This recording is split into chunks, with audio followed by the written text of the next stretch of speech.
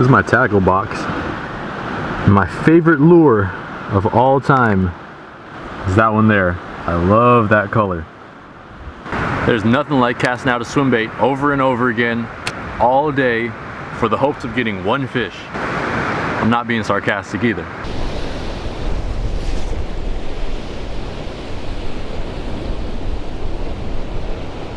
Man, I just can't do it. The wind swell is just too big. I gotta leave. Tomorrow, I'm gonna come out here again and I'm gonna get this Catch and Cook made. This is another one that's been on my bucket list. I'm gonna scratch it off tomorrow.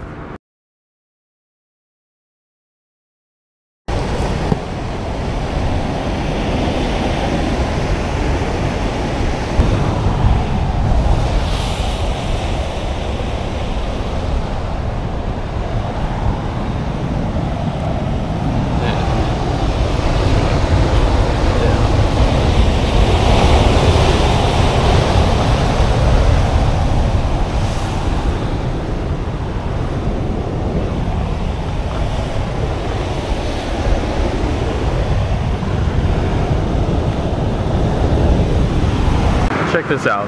Can you see the swells coming in? There's one right there. There's one behind it. You can see one coming off in the distance.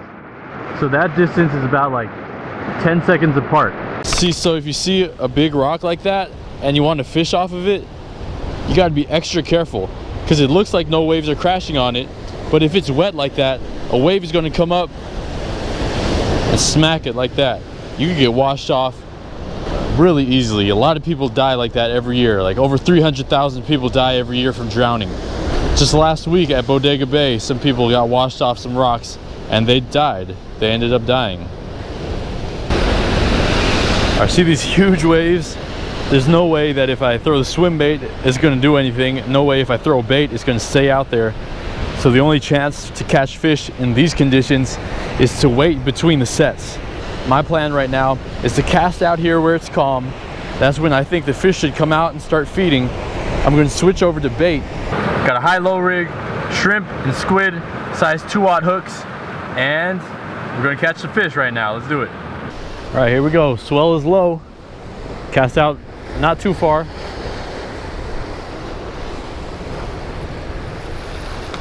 Pretty shallow actually. I mean, close to shore. I feel like I should be out about another 20 feet though. Leave it here for a minute. No, well, oh, that was a nice bite. I missed it though. Let's try that again. Casting is kind of dangerous up here. Don't lose your balance. Ooh, I like that spot.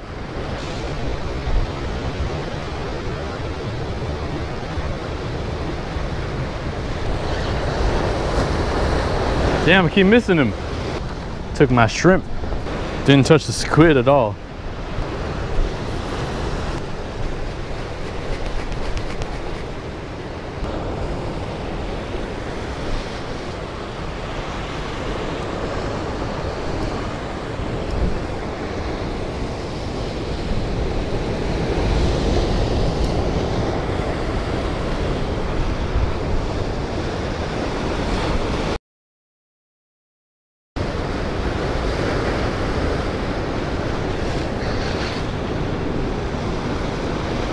Got one, but he's stuck.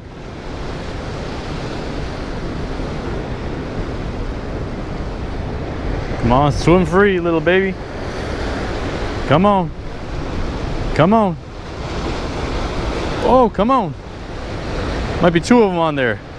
Come on, guy. Yes. Come on, get out of that hole. He's on there. He's just stuck. Give him some slack, see if he comes out.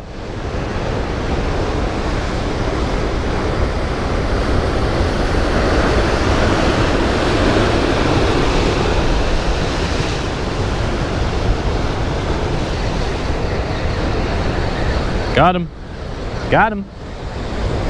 Ooh, look at that perch. That is a big perch right there. Oh no.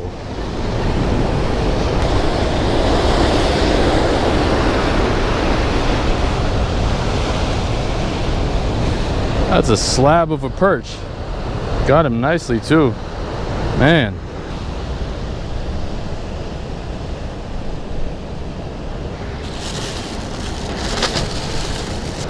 Now while they're biting, I might as well see what else I can catch.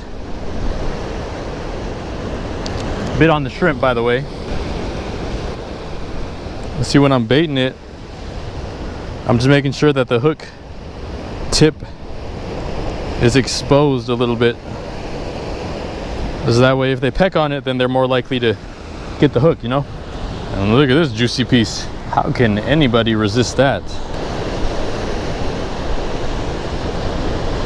In my lifetime of fishing experience, I found that the farther you cast out, the more likely there's going to be snags. So if you're in a high place like this, you just cast straight out and pull it straight up, and that way you avoid as many rocks as possible. All right, waiting for this wave to pass.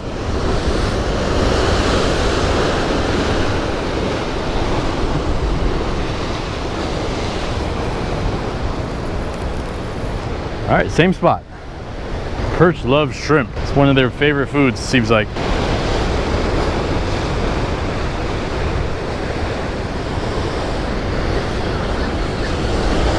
Got another perch. That's the perch hole. That's where I just caught my last one too.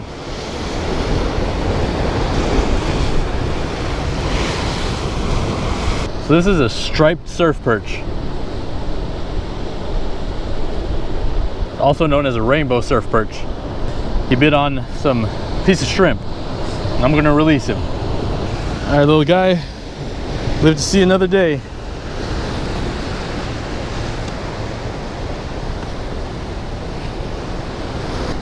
So with this one, I'm actually going to bleed him first so the blood gets out of the meat. How I'm going to do that, I'm just going to hold him like this with my knife, going to cut the gills. You can do this with any fish, freshwater or saltwater. Makes the fish taste better. Just gets the blood out of the meat. So the way I'm going to clean this fish is how my dad taught me. It's actually not just a simple fillet. Actually, let me make sure he's dead. I'll just stab him in the head.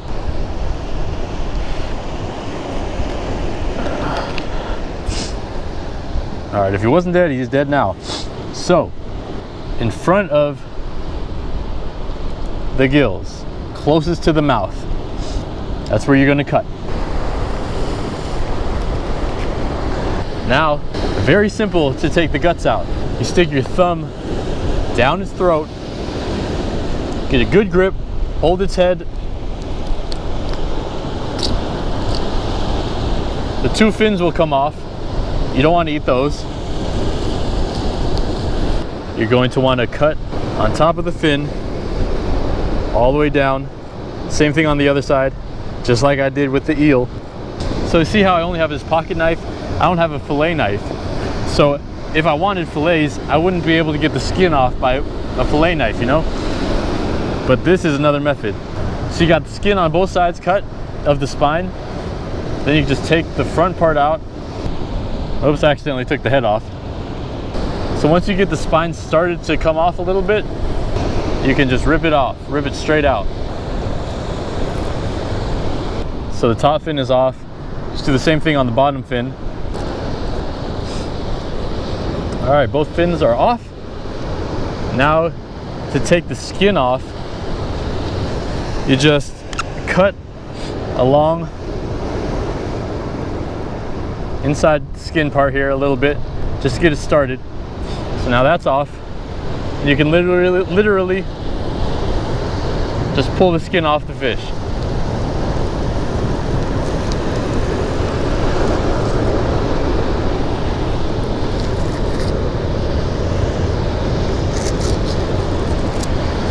See that? No scaling necessary. Same thing on the other side.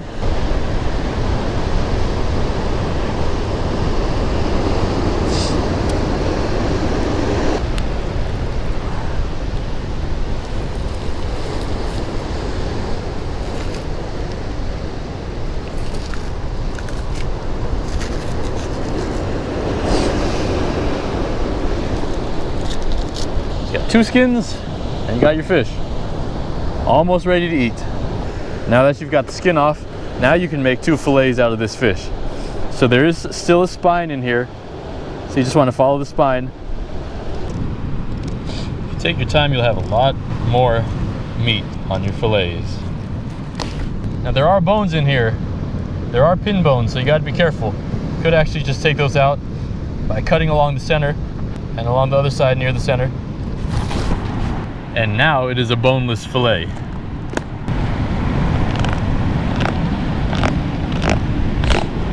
So once you cut through the pin bones, then you can cut along the rib cage.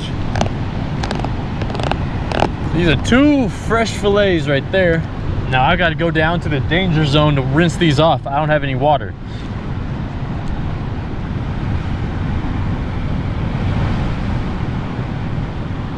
Now you can see on top of the rock, there's some dry spots. So you know it's been a long time since the wave has crashed over. And I know that it's low tide right now because, well, I checked the tide before I came. So let's use this old rope and climb ourselves down. So even though some of these rocks are dry, I still got to be careful of these waves. Rinse them off in the salt water real quick. 2 nice perch fillets right there.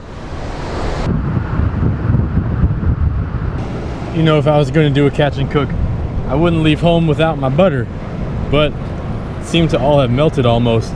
But whatever, you know, it's just like marinade now. So this is what we got right now. It's just salt, pepper, and mesquite seasoning mixed with butter now. Look at that, 2 seasoned pieces of perch. As you can tell, there's not much room to work with over here. There, that's a little bit of butter. I know last time it was a little excessive. So a ton of people have asked me, where do I get this cooking set and the stove? Well, I just got it from Amazon, honestly. Actually, this stove I've had for my whole life, as long as I can remember. But this little pot and pan, I got it from Amazon for like $16. If you're interested, the link's in the description. Now we wait. I'm not giving up on that lingcod either. I mean, today I am, but I'm gonna get it.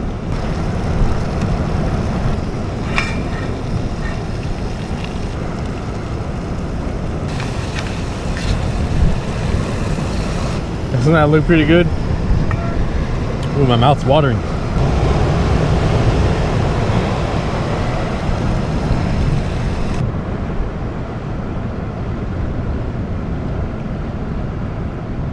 I'm trying to think of a way to describe how it tastes. And I don't know, if flaky had a flavor, then this would be it.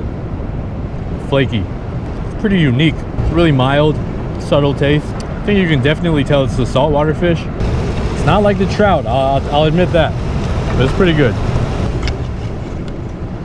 I've noticed sometimes when I'm in a room alone and I leave the room and come back, something smells like fish. And then I realize it's probably me. But all I got to say to that is, fisherman's life.